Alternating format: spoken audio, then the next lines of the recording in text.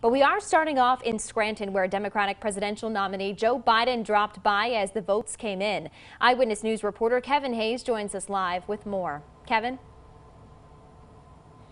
Well, good morning. Good afternoon, rather, Kelly. Just a block away from the Marywood campus, Scranton's native son and presidential hopeful Joe Biden making one last stop on Election Day to 2446 North Washington for some good luck.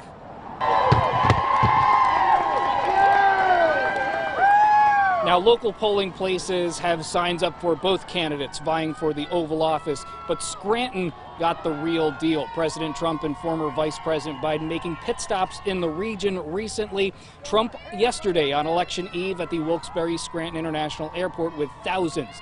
Biden choosing a more intimate setting, his childhood home here in Scranton, with a smaller crowd as Election Day well underway. Martin Kearns is one of 6 siblings who grew up in the old Biden estate here.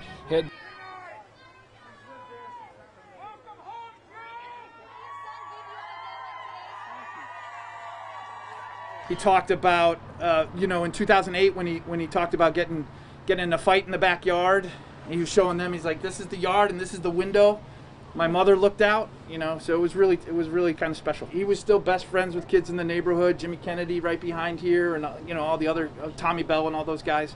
And he kept coming back and forth, I think, until he was 15. And then he's been back here about 12 times to visit my mom and do things here. And he comes back for a funeral or a commencement speech. He always stops up at the house.